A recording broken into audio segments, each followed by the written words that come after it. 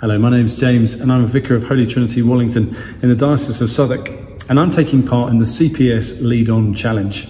Today is day 3 about staying faithful and fresh. It encourages us to think what drains and what sustains us. We don't need teaching, we don't need help to identify all that drains us. There's lots. But we do need, and we never do this, take time to think what will sustain us and keep us going. Not just time in God's word, not just relationship with others, but where is it we need to grow and be strengthened? Where is it we need to enjoy some fun? What will it be for us? This reflection took me back to a place of sabbatical, a time where I realized I was more drained than I ever needed, a time that forced me on my knees to think what I needed to sustain me. So let me encourage you to come and do the same, to come and spend that time and then do it again, to keep you sustained, to keep you being faithful and fresh as you serve the Lord Jesus.